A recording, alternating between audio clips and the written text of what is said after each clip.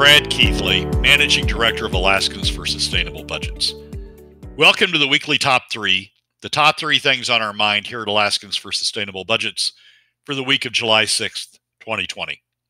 The weekly Top 3 is a regular segment on The Michael Dukes Show.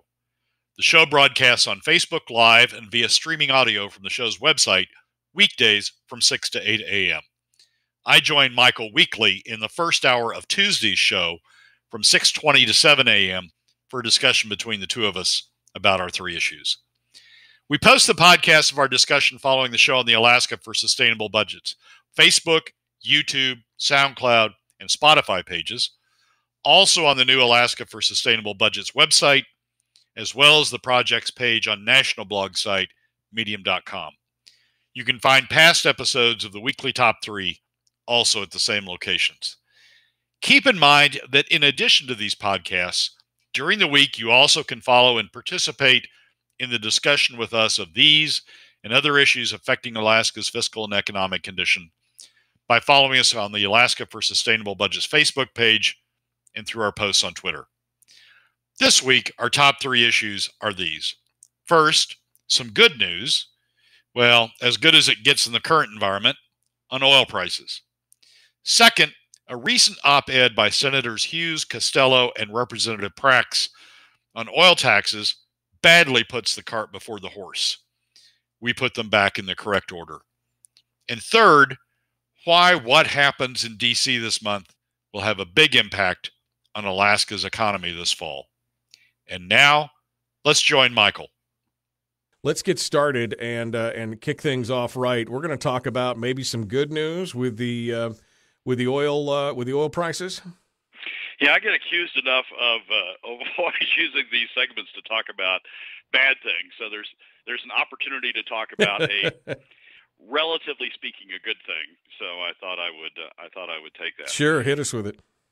Daily, we post daily except Sundays. We post a pricing chart that looks at how ANS is doing not only currently but in the futures market, what it looks like through the end of the fiscal year. And on July 1, we rolled to a new fiscal year. We're now in fiscal year 21, sort of put the baggage of fiscal year 20 behind us and have started looking at what fiscal year 21 looks like. Fiscal year 21, the spring revenue forecast for fiscal year 21 has $37 a barrel and about 490,000 barrels a day of production. And so far, production's back up. Conoco has restored production that they had curtailed in May, had been curtailed by Alyeska in May, and Conoco had curtailed in June. They've stopped those curtailments. Production's back up, and prices are strengthening. Now it's as a result of OPEC taking so much production off of the market that they've essentially reduced supply to equal demand to help strengthen prices.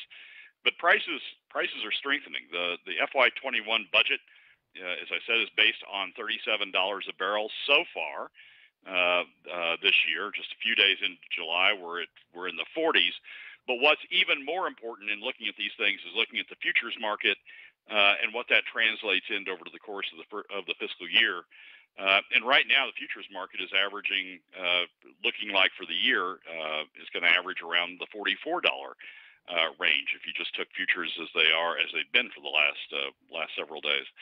That $7 difference between what the projection is, assuming production holds up, but that $7 difference between what the spring revenue forecast had and the $44 that the futures market would tell us right now we're headed for is about $210 million of additional revenue above the spring forecast. At these price levels, each dollar is about $30 million in additional revenue. So that $7 difference translates into about $210 million.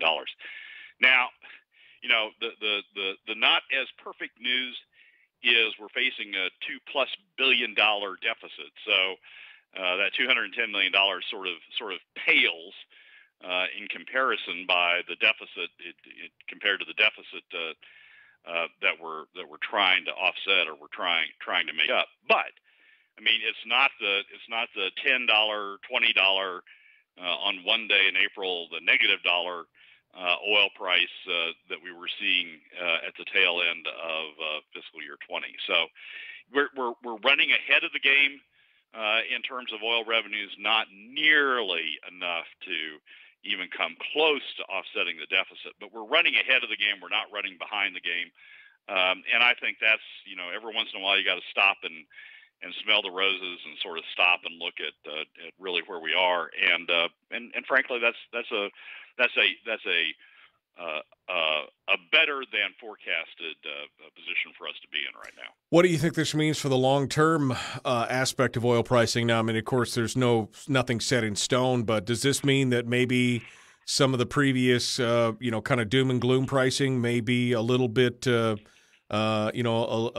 little bit, I've forgotten my words, but, a little bit glum, a little gloomy, that maybe it's going to be a little better than expected, sooner rather than later?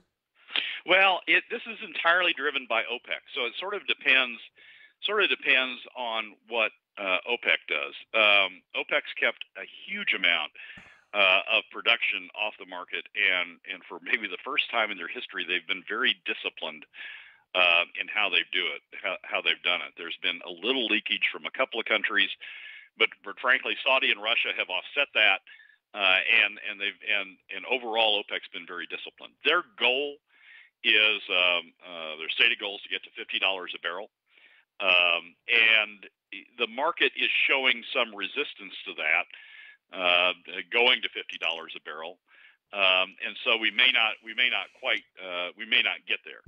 But what's really going to be the test is as we get into the fall, whether OPEC stays with this discipline or whether they start backing off the discipline and let some leakage of additional barrels get back on the market. That's also depends on what happens to U.S. shale. Does the prospect of staying in the $40 range, maybe touching the $50 range, does that bring additional shale barrels back onto the market? And if it does that drive up supply to the point where prices start collapsing again, or prices start falling again? I think we're going to see prices, based upon what has been the general consensus of views as we've gone through this. I think we're going to see prices in the bounce in the $35 to $45 range. We're going to see prices touch 45. And then sort of market resistance sort of set in on that at that level, and maybe as shale sort of some shale producers come back on, maybe see some softening in that. But I don't think we're going to plunge back down into the 20s and into the teens. And in the $35 to $45 range, we're going to stay above. I think above where the spring revenue projection is. So. It's not going to be worse than the spring projection, and I think we're going to err on the high side of the spring projection. The question is perhaps how much higher we go, and how long does it last, based on what else other factors in the market. So a couple $100 million to the plus. That still leaves us with about a $1.8 billion hole, which we're going to have to fill. Which I'm sure we're going to spend a lot of time over the next few weeks. Discussing and going over. But that leads us from the good news on to the, I don't know, is it bad news or is it just kind of mediocre news? Is it more smoke and mirrors? Number two, the opinion piece by Hughes, Costello, and Prax. You say, although it's titled Saving the PFD, actually does not go into that kind of that direction in your opinion. Tell us why. Well, this is an article or an op-ed by the three of them, Senator Hughes, Costello, and Representative Prax, that argues that voting no on Proposition 1, voting no on the oil tax initiative, is important to saving the PFD. And basically the theory is, and in this regard I agree with them. Basically the theory is raising taxes on oil will decrease investment that we receive, and will, as a result of decreasing investment, will decrease future production. But where I really have a problem with their argument is how it relates to the PFD. I mean, what they're saying is continued investment, future increased or higher future production than where we would be under adopting the oil tax initiative. That additional future production translates into a higher PFD. We've got to save the PFD first. I mean, we're on track to eliminate the PFD. And saving the PFD means substitute revenues. I mean, we're not going to close this budget gap by cutting costs, cutting state spending 50%. So we've got to save the PFD first, and saving the PFD means substitute revenues. If Senator Hughes, Costello, and Representative Prax were really focused on the PFD, they would have offered an alternative. They should have offered an alternative revenue to the one they're dissing, which is increased oil revenues. They should have said, we're going to save the PFD now, but through additional revenues, through substitute revenues, and then we're going to save the PFD long term by ensuring there's continued oil investment and continued oil revenues. What they're essentially saying is what they're essentially arguing is, let's not adopt the substitute revenue approach that some propose, which is oil tax initiatives, but then they're silent about what alternative substitute revenue approach we ought to have, and then argue that we ought that not adopting this substitute revenue approach that some propose, the oil tax initiative, will somehow save the PFD. So you got to save the PFD first. You've got to save the PFD through some form of substitute revenue before you can argue about the oil tax initiative, voting no on the oil tax initiative, saving the PFD long term. They're skipping a huge step, which is to save the PFD out of the box. And I think that's a real problem with the argument they're making. You know, in all honesty, we need substitute revenues. And if no one else is going to come forward, no other political leaders are going to step forward with proposed substitute revenues to truly save the PFD, to substitute revenues for PFD revenues. If no one else is going to step forward with that, the oil tax initiative is the only thing we've got to save the PFD. So we need to do that first before we get into arguments about the oil tax initiative. You used in one of your posts about this, you used a hashtag, not this but that kind of thing, that they have to, if they're going to complain about one thing or if they're going to criticize the one thing, that they have to offer some kind of alternative. Yeah, exactly right. I mean, if it's not this, if it's not going to be this oil tax initiative to provide the substitute revenues, then it's got to be something else. And for them to argue against the proposed oil tax initiative as a revenue source without offering an alternative substitute revenue source is just it's a failed argument, because we never get to the PFD long term for the oil tax initiative to have any impact on it. The PFD's gone by then, so it's just a huge hole. They're getting the cart way before the horse. The cart that they're arguing about is the oil tax initiative, but the horse is back. The horse of the PFD is back here saying, "Hey, I need fed. I need to be survived. I need to be restored, maintained before I ever get in front of the cart." Right.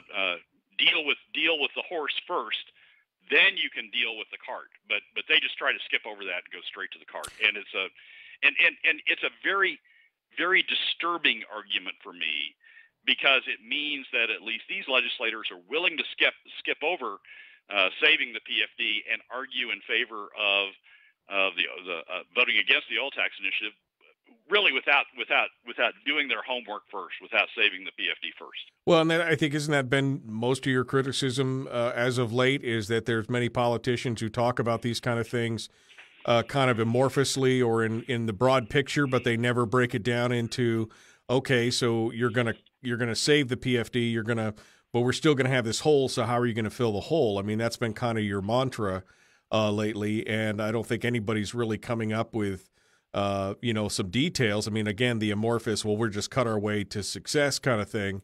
But when you're talking about 50% of the budget, there has not been anything laid on the table that is realistic, I guess, palatable, realistic. Well, there's I mean, nobody's has even come up with 2.27, which is the FY22 number. 2.27 billion in spending cuts, which is what you'd have to do to match traditional revenues plus the amount remaining of the POMV after taking the statutory PFD. Nobody's come up with 2.27 billion in spending cuts. It's all been we'll worry about that later. I've had that. I mean, we've had that since 2013. We've had we'll worry about it later, and we've ridden this horse by relying on savings. Well, savings are gone. So continuing to say we'll get there. Don't worry about it. We'll find places to save. They're just out of credibility on that. Right, absolutely. I mean, Governor Dunleavy tried it with $1 billion with his $1 billion cuts in 2019. That failed.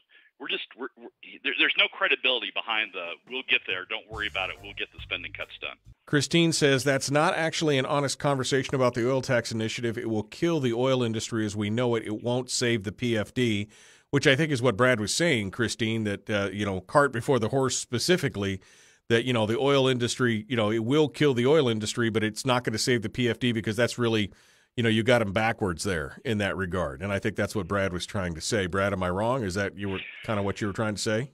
No, at first, it won't kill the oil industry. It will. I mean, we're going to continue to have production. Nobody's going to, undo the wells and take them out of the ground. We've got sunk investment that will continue to produce. We will be on a faster decline curve if we pass the initiative because there won't be as much investment going forward as there has been. But it's not going to kill the oil industry. There will be a period of years where, frankly, we won't be able to tell that much of a difference in terms of production levels until the declines kick in. But here's the deal. I mean, the most important thing to me, and ICER's report backs this up. The most important thing is to preserve the PFD. That has the largest positive economic impact on the state. It has the largest positive for Alaska families. And we need to save the PFD, or else Alaska is going to be a much different state economically going forward than it has been. It's going to be a much more separated state in terms of the income brackets. The middle and lower income brackets will have a significantly less amount of money. And they'll be in a much different state than the upper income brackets. So we need to save the PFD. That's job one. And so we need to substitute more equitable revenues to deal with that. If we don't have that, frankly, the oil tax initiative isn't that bad a thing to do. It will have an impact on oil investment, but it will continue to generate revenues that will continue to support state government, and as a result of providing revenues to state government, lessen the desire to tax the PFD. If we get to this situation in November where no one is really proposing a good alternative to how we're going to save the PFD, if we get to the situation in November, I'm probably going to be a vote yes on one, because it's important to find alternative revenues, substitute revenues, to avoid continued PFD cuts. So it's not a false conversation. It's not a dishonest conversation. It's a very straightforward conversation. There has to be substitute revenues. If we're not going to cut, and we're not, there has to be substitute revenues to replace the reliance on PFD cuts that the legislatures come to. And if we're not going to find another source of those substitute revenues, then additional oil revenues is as good as it's going to get, and that's what we're going to need to do. Now, frankly, what that would trigger is a subsequent legislative look at what have we done to the oil taxes, and now we need to straighten out the oil taxes. But hopefully, in that process, we would also straighten out, find an alternative substitute revenue source for PFD cuts and straighten out that issue as well. But that's right. I mean, the honest discussion here is we need to find substitute revenues to reduce the level of PFD cuts that the legislature has now come to. And when you look at the budgets going forward, the projected budgets going forward, what they're going to continue to do, we need to find substitute revenues to replace that. That's job number one. We got about 90 seconds here. Kevin asked a good question. There does not seem to be the tax base in Alaska due to the small, further shrinking population to support an income tax. Why do you think it's a viable idea? Quickly here. Well, there is an income base. I mean, we've got taxes. PFD cuts are taxes. We're taking it out of the population now. The question is whether we continue to take it out of middle and lower income Alaska families, which is what we're doing through PFD cuts, or we take it broadly out of all Alaska families on an equitable basis. There is. I mean, the PFD cuts prove that there's a tax base. Brad misses the children. The children who get the PFD do not earn an income. So the removal of the PFD money does not demonstrate a tax base at all. A tax base depends on earners. Most income in Alaska is earned from government, both federal and state. There's not a big enough income base to generate the taxes we need to fix our deficit, says Kevin. No, that's wrong. That's wrong. There's $25 billion of adjusted gross income in the state of Alaska, including the portion earned here by non-residents. The children, you know, the PFD is high enough. The children that income has to be reported on their parents' income tax returns. There's $25 billion, and we're taking a significant share, 1.5 billion in PFD cuts. We're taking that out of that $25 billion. That $25 billion includes PFD income. So the problem is it's just coming out of middle and lower income Alaska families. The question is whether we can spread it more fairly across all Alaska families. But we're taking it out of the tax base now. We're taking it out of the economy now. And the question is just how you take it out of the economy going forward. Do you do it on a more equitable basis, or do you keep focusing it on taking it out of the hands of middle and lower income Alaska families? Okay. Let me see here. What else we got? Are we in debt for the tax credits to the oil companies? I mean, there's still a tax credit debit left. They're being paid on a yearly basis. I don't know where that lawsuit is, but it is going on somewhere. We're still on the hook for a little bit less than $1 billion. The last numbers I saw, and it's pending the outcome of the lawsuit. Right. We're getting into our third of the weekly top three, and we're about to dive deep on that. And this is more of the national level stuff. This goes back to the question of more federal stimulus. And what happens in D.C. at the end of this month is going to have a big impact on the state level, you say. Why is that, Brad? Give us the deal here. Well, the current state of the nation right now is that state and local governments are suffering huge hits as a result of COVID. There has been substantial amounts of layoffs throughout the country, even in Alaska, at the local government level, in terms of the impact of COVID as a result of the reduction in revenues. And there's a real press for Congress to address that at the state level going forward. That's one aspect of what's before Congress going forward.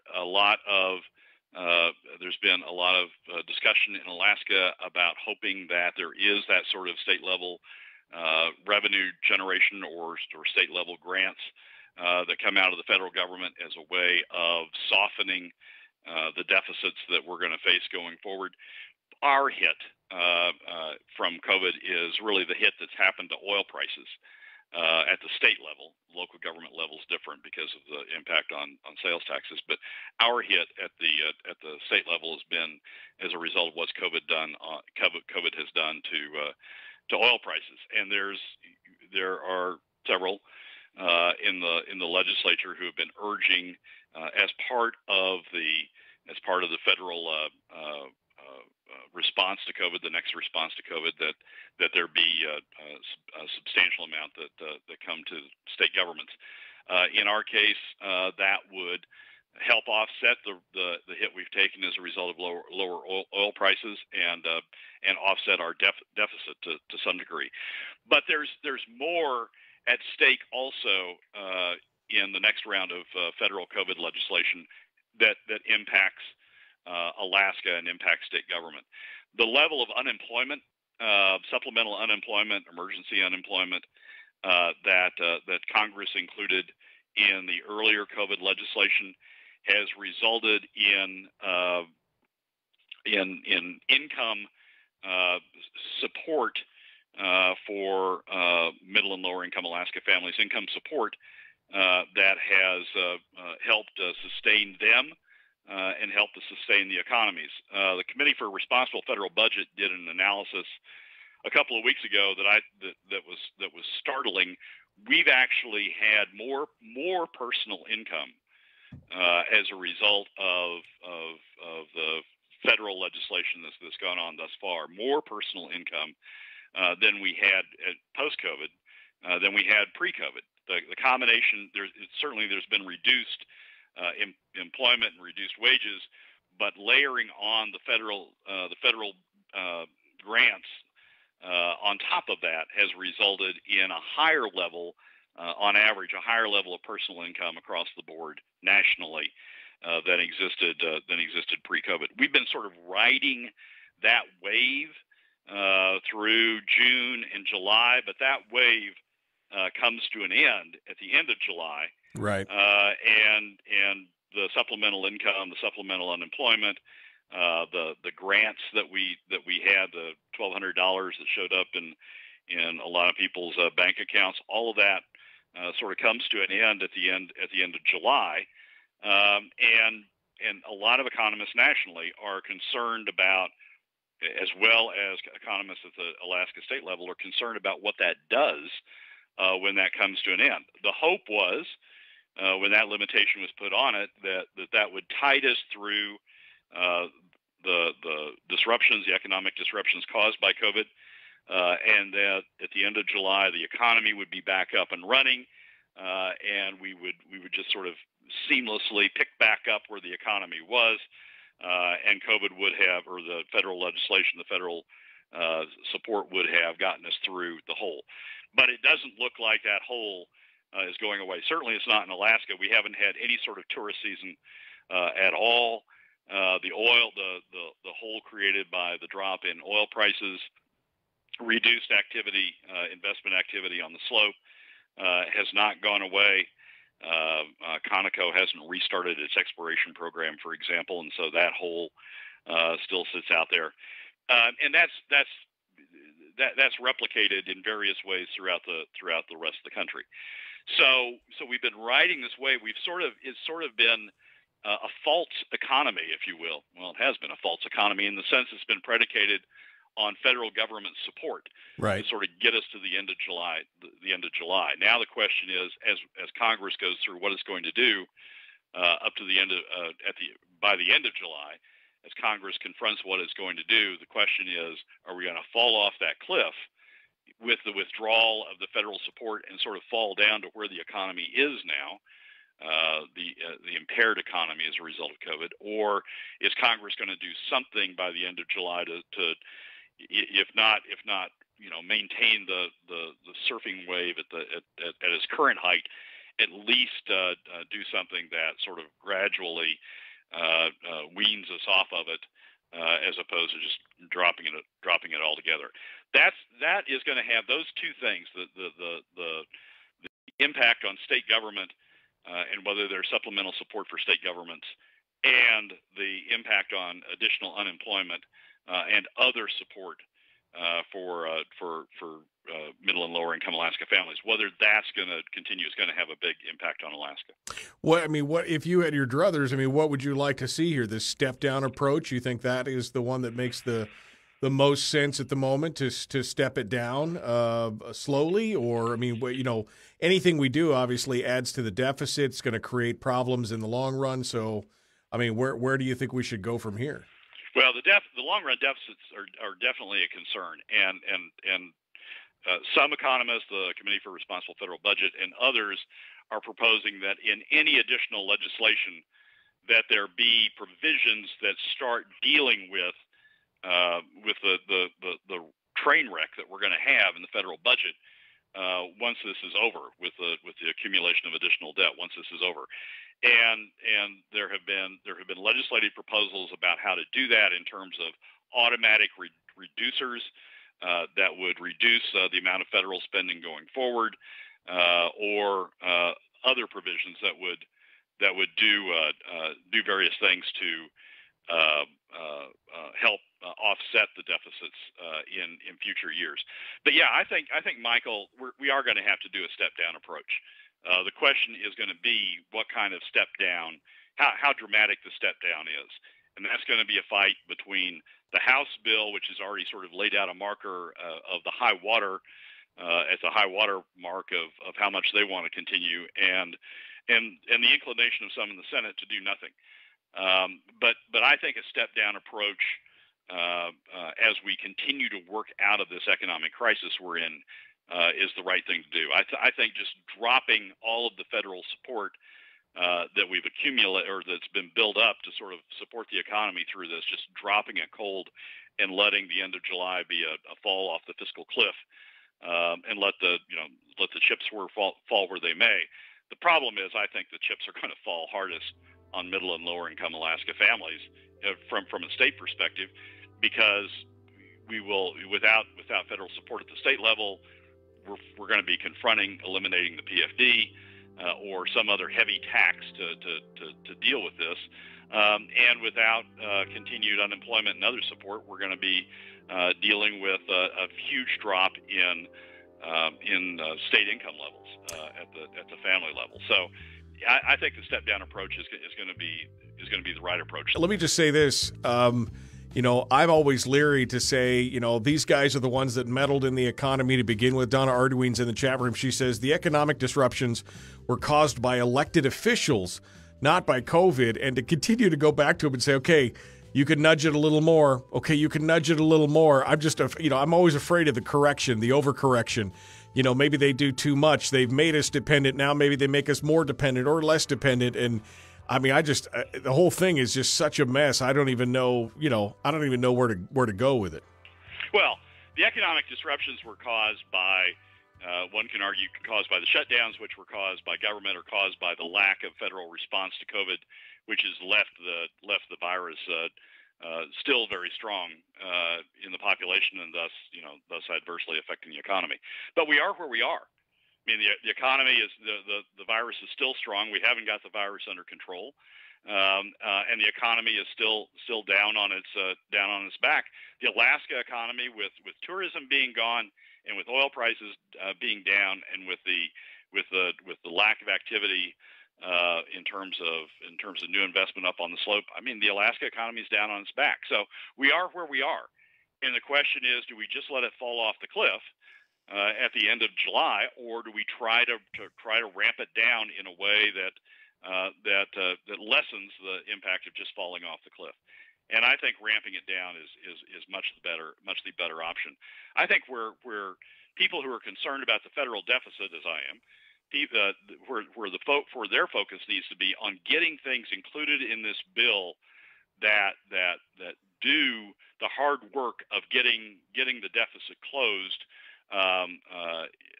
once we're past this crisis.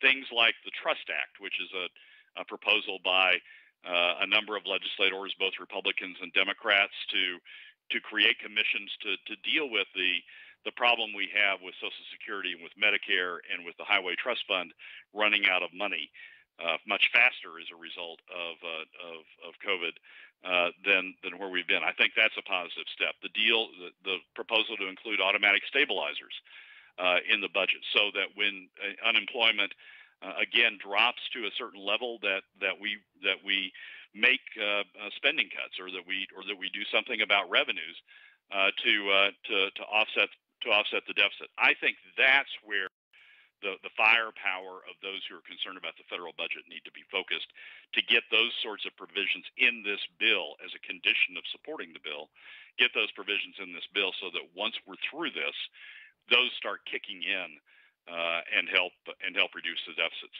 But running up to the edge of the cliff at the end of July, just saying, well, here we go, we're going to go back into whatever situation the economy is in at the time, I think it's just is a very dangerous step. All right. Well, Brad Keithley, Alaskans for Sustainable Budgets, ak4sb.com on Facebook.